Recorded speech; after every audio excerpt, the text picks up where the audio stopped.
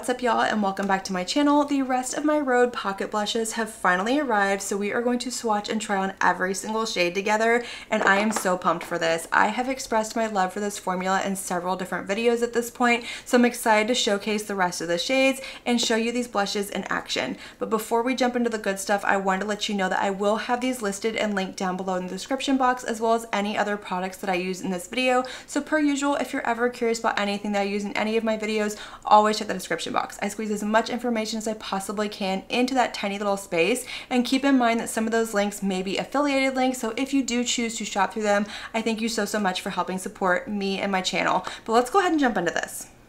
So this is what the pocket blushes look like. They do retail for $24 a piece, and they come in 6 different shades. So not the most expansive shade range we've ever seen, but it's definitely a solid shade range. It checks a lot of those boxes off when it comes to your basic blush shades, and I think they're going to work well for a lot of different shade ranges across the board because they can be sheared out or built up in pigmentation.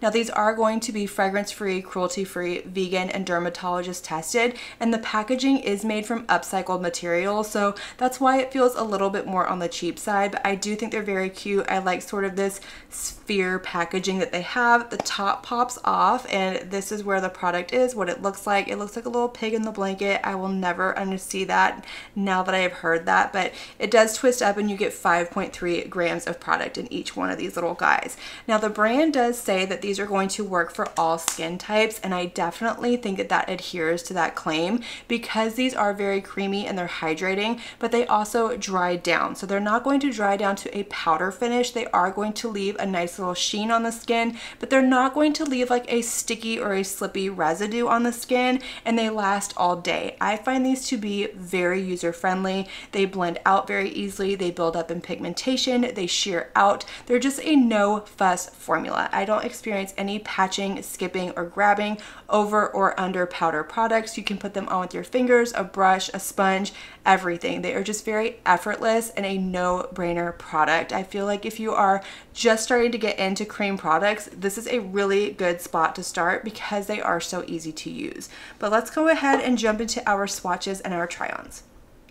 All right, let's go ahead and jump into this. So we are going to swatch every single shade on the back of my hand, and we're going to try them on my cheeks as well. Some of the shades will be on my bare skin, which is where I am at right now. Some of them will be over foundation, some of them over powder. We are going to try them every single way that the brand suggests that you can use them, even on my lips, not on my eyes, because the brand does say that they are not eye safe. But let's go ahead and start with the shade Piggy. So this was the shade that was the hardest for me to get my hands on. All of these shades are currently still available on the Rhode website, with the exception of the darkest one, which is Toasted Teddy. But I will say the brand does seem to be very quick when it comes to restocks. You can go on their website and sign up for notifications on that as well. But we're going to start with the shade Piggy. So this is a really pretty like petal pink shade. It's a piggy color, perfectly named, and we're going to do a swatch of this one right here. I have not tried this one on my cheeks yet. I have only tried on 2 shades, and I will let y'all know which ones those are when we get to them. But this is the shade Piggy. I think it's absolutely beautiful. Let's go ahead and kind of shear this out on the back of my hand so you can see what it's gonna do, how they just kind of blend, and they're just very, very effortless. Alright, so my preferred way to apply these is with a brush. I usually just pick them up straight from the component, and then I like to stipple them onto my cheek. We are going to try this with the fingers. We're going to try this straight onto the cheek. We're going to try it with a sponge, every which way. But let's go ahead and go in with the shade Piggy. This is my bare skin. I don't have anything on. I just have on moisturizer. I don't have on sunscreen, primer, nothing. But look at that pigmentation. Look at how beautiful that is. Now I did pick up a little bit much, but we're going to go onto the other side as well, and I'm going to show you how they sheer out. Right now I just want to show you the pigmentation and how you can get a pretty good color payoff out of these. Alright, so coming into the other side, I didn't pick up any extra product. I'm just going to go in very light-handed, and you see how this is just shearing out. It's giving me a nice flush of color. So you can definitely either get a lot of color or you can get a soft wash of color. These are very versatile, easy to use, and look at how that just blended out so easy.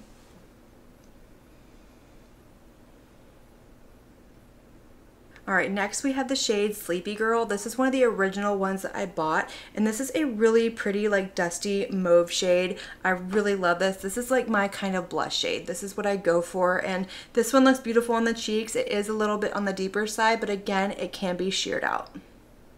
All right, for this one, I'm gonna pick up a little bit with my fingers and just show you how you can use these without any sort of tools. You can just kind of tap them on your cheeks and they still just blend out nice and effortless. It does take a little bit more effort this way, but it's not impossible. And like I said, these do dry down. They don't dry down to that powder finish. They do leave that nice little sheen to the skin, but they're not going to move, and you do have work time. So you do have a couple of minutes before they're gonna stop kind of building up on themselves. But you know, if you're looking for just sort of that minimal makeup look, you can 100% just keep this in your purse, pull it out, just kind of tap it on your cheeks a little bit, and it gives you this really pretty flush of color.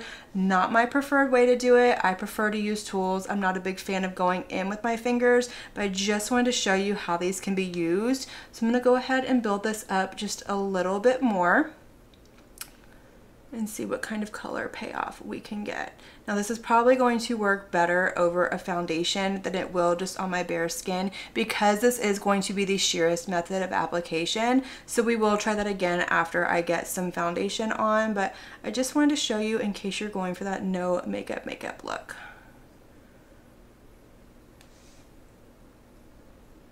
All right, so I'm just putting a little bit of this on my lips as well. I have yet to put these on my lips, so I wanted to see how it was gonna perform, what it was gonna feel like, and I definitely feel like these are nice and creamy. They don't have like a weird taste to them like a lot of multi-purpose cream products do. So I'm gonna kind of leave this one on throughout the video. We're gonna see how it wears, how it feels. Is it gonna dry down the same way that it does on my cheeks and things like that? But I do think that color is really pretty on my lips. I like it a lot. This is definitely a me shade. All right, so next I'm gonna go in to this cheek over here with a brush and just kind of start very soft, shear it out, and then I'm gonna build it up on itself as well. All right, second layer, here we go. You can definitely see how that pigmentation deepens up a little bit every single time, but it's not grabbing, it's not lifting, it's not patching. I do have a lot of redness in my cheeks, so I'm not the type of person who would put a blush on over my bare skin just because I already have that natural flush to my skin. But if you are somebody who likes to do it, these do perform really nicely that way. I'm really sorry if you can hear Katie kind of hacking and coughing in the background. I'm going to try and cut out as much of it as I can, but she has pneumonia. So she's been to the doctor, she's been medicated, she's been dealing with this for a little over a week at this point. But you know, when you're sick, that cough kind of hangs around. So I'm going to try my hardest to kind of stop and not have a lot of that in it. But if it does end up in the background, just know that she's okay. She is just fine. She's not choking. She is not in pain. She is just getting over a sickness. All right, so this is what the shade Sleepy Girl looks like on my cheeks. This is the side where I just kind of lightly dabbed it on with my fingers to give me just a soft flush of color. And this is the side where I went in and built it up on itself. And of course I have it on my lips as well. But let me go ahead and remove this and we're gonna move on to our next shade. All right, so moving on, our next shade is going to be Spicy Marg. This is a really pretty, like, bright orangey coral shade. Another one that I have not tried yet. So we're gonna do a swatch of this one on the back of my hand and see what that looks like. That is very, very pretty. That might be a little bit too on the orangey side for me, but I think it's going to be okay. We're gonna try it on anyway, but let's go ahead and shear it out on the back of my hand. All right, so this time I do have on a little bit of my e.l.f. Soft Glam foundation. I don't have any powder on or anything like that. So we're gonna do this one just over foundation, not over powder yet. So I'm gonna go ahead and start by applying some of this with my fingers so we can see what it's gonna look like without having that little bit of flush to the skin that I already naturally have. So I just picked up a little bit on my fingers and we're just gonna kind of go ahead and tap this on, build up the shade, show you how I can just very easily blend this out and what that pigmentation is going to look like. All right, so that's what we're looking like, kind of tapped on and sheared out with my fingers. And again, very beautiful, very effortless. It does give that soft wash of color. And I do think this is a really pretty shade on me, actually. It's a little, it has just enough pink to it that I can get away with it. I've said it before that some of these shades that are very orange leaning are a little bit harder for me to pull off, but this one is really pretty. I like that shade. I like the pigmentation, and you can see it has that soft kind of sheen to it. But I'm going to give this a couple of minutes and show you that it has dried down. At least somehow show you that it has dried down. But let's go ahead and move on to the other cheeks. So for this one, I'm gonna go ahead and pick it up with a brush as well and just kind of blend this one on top. So see how it has a lot of pigmentation when I first put it on, but if I just keep blending and kind of spreading that product around, it definitely starts to melt into the skin. It starts to shear out a little bit, and you can go over top with these as with powder as well. So don't feel like you have to put it on and then leave it, or you have to put it on over powder. You can kind of take down the pigmentation a little bit with powder, but I am going in heavier handed than I normally would, just because I want y'all to see the color payoff that you're gonna get. All right, so this is what the shade Spicy Marg looks like on my skin. This is the side where I applied it with my fingers, and this is the side where I applied it with a brush. Next, we have the shade Juice Box. It's this really pretty hot pink shade. This is another one of the original ones that I picked out as well when I first purchased these. And this one is absolutely beautiful. I love this shade so much. This one is a little bit brighter than the shade Piggy, but it still blends out really nicely. All right, so again, I do have the same e.l.f. foundation on my face, and this one I'm gonna go in with a brush on this side, and I'm gonna do it the way that I would normally apply it, because I like to go in very light-handed and kind of build up to the pigmentation that I want. So I'm gonna pick this one up with a Rare Beauty blush brush, and I'm just gonna get a very tiny amount of product. It does not take a lot on my fair skin, so I'm just going to very lightly tap this, and then I'm just gonna start to work my brush around and blend this shade out. All right, for this other side over here, I'm gonna go ahead and swipe it on, and then we're gonna blend it out with a sponge. So I can show you it's not gonna lift the product, and it is going to shear out nicely. So if you're somebody who gets a little bit heavy-handed, or maybe you did go into heavy-handed, shearing it out with a sponge is always going to be your best bet, because this is going to absorb the most product and give you a softer blend. So let's just kind of go in and blend this one out over here. You can see it didn't lift or move any of the product underneath, and it is shearing out really nicely. All right, so here we have the shade Juice Box on my cheeks. This is the side that I applied how I would apply it with a brush, very lightly, stippling motions, kind of building up the pigmentation that I want. And then over here, this is where I swiped it on and tapped it out with a sponge and just kind of blended it. And you can see how it sheared out a little bit more over here. Even though I put more product on, the sponge absorbed a lot of it and gave me that softer flush of color that we were looking for. All right, so we have 2 shades left to try on, and both of these we are going to be doing over my powdered face. So I went in with my same e.l.f. Soft Glam foundation that I've already been using, and then I went over top with my Polite Society More Than a Pretty powder. This is in the shade Universal Translucent, and that's what I'm going to be using for both of these blushes. So up first we have the shade Freckle, and this is a really pretty soft peach shade. This is another one that I have not tried. This is one of the newer ones that I picked up, and this is what this shade looks like. Absolutely beautiful, definitely more on the neutral leaning side, but you can see that kind of peachy warmth underneath it. Let's go ahead and kind of shear this one out a little bit, see what it's gonna do. That is beautiful. This might be the softest one out of all of them thus far. All right, for this one, I'm gonna go ahead and kind of swipe it on my cheek right here, and then I'm gonna go in with a brush and start to kind of move this around, pat it out, disperse it, and all of that. I just wanna show you that no matter which way you decide to put these on, it's not going to disrupt anything. They're still going to be very effortless, very easy. They blend out really nicely. It does take a little bit more effort doing it this way, swiping it on over powder and then blending it, than any of the other ways, but it is definitely a way that you can work it out. That is so pretty. That is very soft. Ooh, this one might be my favorite. I didn't think it was going to, but I love the way that looks on my cheek. But let's go ahead and build it up just a little bit. So I'm going to swipe a little bit more on my cheek, and I'm going to blend this out. Again, it's not lifting, it's not patching, it's not grabbing. It has that beautiful sheen to it, and it is just shearing out so effortless and beautiful. I love that you don't have to, when you put these on, you don't have to sit and think about, oh, do I need to do this over powder, under powder? What tool do I need to use? How much do I need to go in with? It is a very just flexible product is what it is.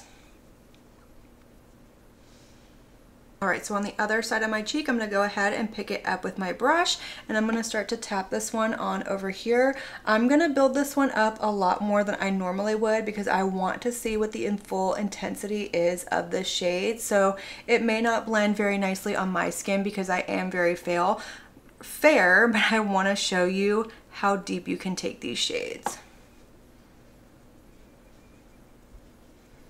All right, so that's 2 layers right there, and you can see it's already significantly deeper on my skin than it is over here, but let's do 1 more layer and see what this is gonna do. So I'm picking up a little bit more, and again, we are tapping and blending. Yeah, that definitely built up a lot, and I definitely think this is going to work for deeper skin tones. So again, it looks a little clownish, a little blush blindness on my skin, but I wanted to just show you the intensity that you can get with these. All right, last shade. This one is called Toasted Teddy, and this is a really pretty, like, deep terracotta shade. This is the one I am most curious about because I want to see how this is going to sheer out on my fair skin. I think this one is going to look absolutely beautiful on deeper skin tones, especially more towards that deep and that medium deep. But let's kind of go ahead and sheer this one out a little bit and see what it does. My foundation is on, my face is powdered, and we're gonna try this one on the cheeks. All right, so for this one, I think I'm gonna go ahead and apply it the way that I would normally apply these blushes. Because this one is deeper and a little bit more pigmented, I really wanna see how it's gonna behave in a way that I would normally apply it. So I'm gonna go in very lightly handed with my brush, and I'm just going to kind of tap and start to build up that pigmentation. I'm not going in super heavy handed because, like I said, this one is the most pigmented out of all of them. I just wanna see if it's going to work for my skin tone and blend out the same way the other ones have been.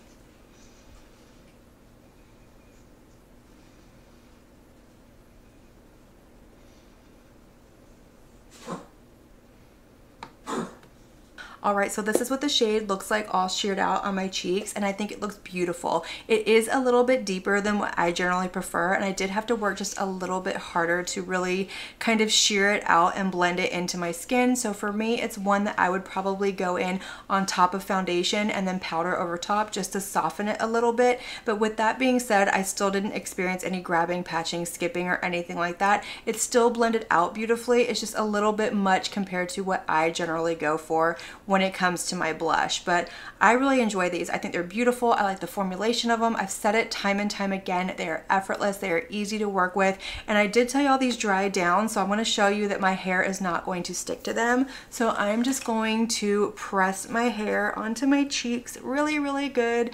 I know I probably look ridiculous doing this, but it's for science. And then sweep my hair away, nothing stuck to it. Also, side note, I do still have that shade Sleepy Girl on my lips, and it is dried down. It's almost like a powdery finish. Not a true matte, but more like a comfort matte. It doesn't feel super hydrating, but it also doesn't feel like it's sucking all the moisture out of my lips. I do have chronically dry lips and don't generally prefer anything matte, but I think this leaves a very nice, comfortable wash of color on my lips. You can go over top of it with a clear gloss. Even one one of her peptide lip treatments. I love those as well, but I like this. I think it's really nice, and it's not emphasizing the lines and the dryness on my lips either, but these are beautiful. So with that being said, that is going to complete this video. I hope y'all enjoyed it. I hope you found this helpful. Let me know all of your thoughts down below. Did you pick up any of these? Are you interested in any of them? What shade was your favorite, and what is your favorite cream blush formula that's out there? We have had so many different formulas come out lately. It's really hard to kind of decipher the good from the bad, but I think this is an excellent product and I absolutely love it. But let me know all of your thoughts. Let's light up that comment section, have that conversation, and as usual, I want to thank you all so much for watching my video and spending your time with me. It truly does mean so much to me. And if you like this video, make sure you give it a big thumbs up before you leave. Don't forget to hit that subscribe button and click on that notification bell so that you can be notified of all my future posts here on my channel. I do post quite a few videos every single week and I wouldn't want you to miss one. But until my next video, have a good one. Bye.